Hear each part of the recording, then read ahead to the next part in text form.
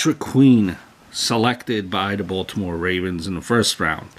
A bit undersized, but with guys like Williams and Campbell keeping blockers off of him, I think he's going to potentially have good things over here to do with Baltimore.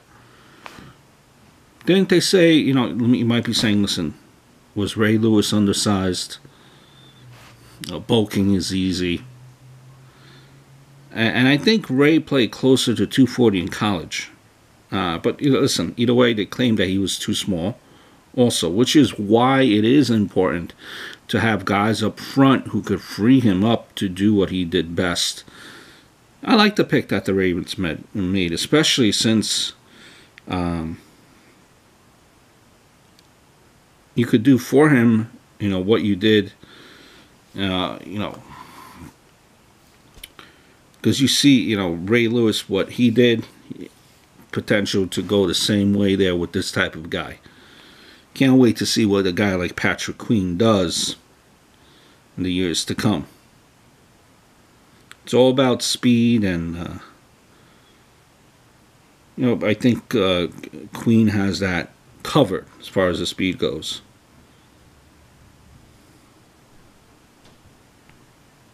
Listen, 240, 220. I think it's somewhere between 230 or 240. I think. Listen, whether it be 229, I think it's actually 229 if I stand corrected. 240, I believe that's where he finished. But, that doesn't mean 229 isn't small for a linebacker. And it certainly doesn't mean a guy can't play and play really well at that size. The Ravens' defensive line kept guys off of Ray and allowed him to do what he did best. If the Ravens can allow Patrick to play in space the same way he has the potential, that same way, to do good things for you. It's a tremendous pickup. He's pretty good if you've seen tapes of this guy going side to side. Makes you, like the acquisitions of a guy like Campbell and Wolf even more. Along with Williams, they will, I think, allow Patrick to use that speed. 5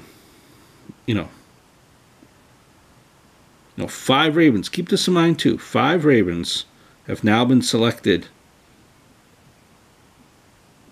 in the history of Ravens first rounds. Guys like Ray Lewis, Peter Boulware, Terrell Suggs, C.J. Mosley, and Patrick Queen. It's an elite company.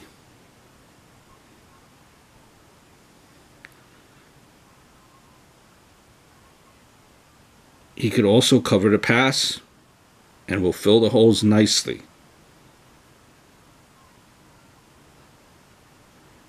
If you wish you maybe got Murray or Simmons, but that was just hope. But damn good pick.